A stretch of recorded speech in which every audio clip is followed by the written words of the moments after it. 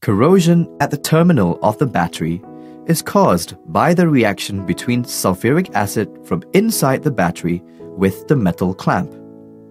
As you can see, this reaction produces white salt deposits on the clamp and the terminal.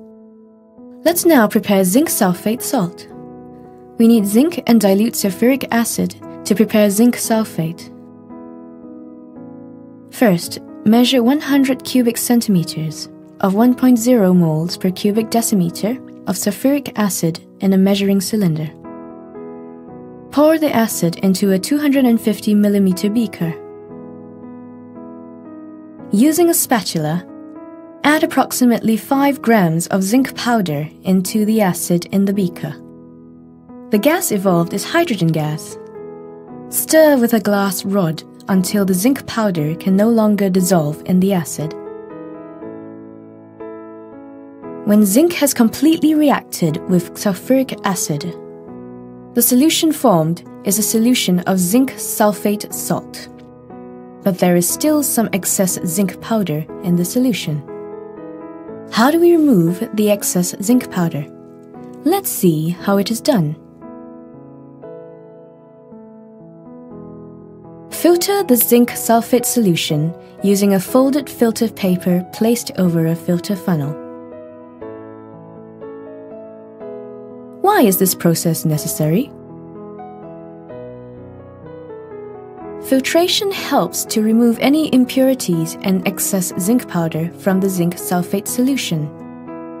These impurities will remain on the filter paper as residue. The filtrate zinc sulfate solution is poured into an evaporating dish. It is then heated gently over a Bunsen burner until it is 1/3 of its original volume. This is to make the solution saturated. Leave it to cool at room temperature. What do you observe? There are some white crystals formed in the evaporating dish. These are zinc sulfate crystals. Next, filter the content of the evaporating dish to separate the crystals from the solution. Wash the crystals with a little distilled water to further remove any impurities.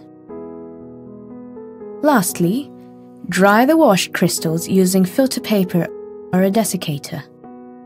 In this lesson, we have learned that most reactive metals react with acids to form soluble salts and hydrogen gas. A salt is formed when the hydrogen ion from an acid is replaced by a metal ion. Soluble salts can be prepared in the laboratory based on the following steps. First, a reactive metal reacts with an acid. Next, the salt solution formed is filtered to remove excess metal.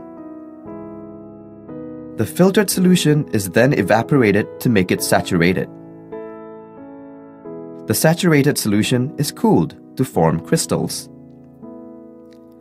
Then the crystals formed are washed with a little distilled water. After that, the crystals are dried using filter papers or a desiccator. When a salt is formed from the reaction between a reactive metal and an acid, different types of equations can be written. For example, reaction between zinc and sulfuric acid will produce zinc sulfate and hydrogen gas. As for the ionic equation, write all the ions and molecules present on both sides of the chemical equation. As for the net ionic equation, any similar ions from both sides of the ionic equation will be cancelled out.